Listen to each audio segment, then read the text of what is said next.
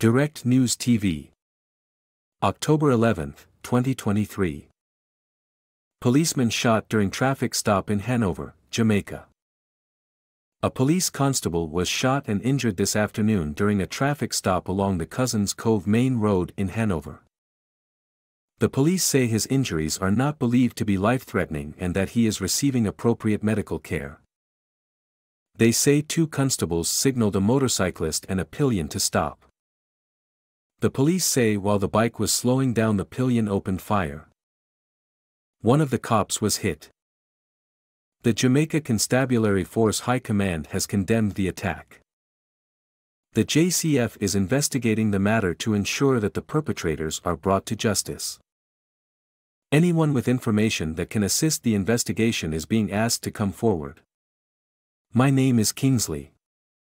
Please like, share, subscribe and hit that notification bell so you can be the first to be notified whenever we post. You won't regret it.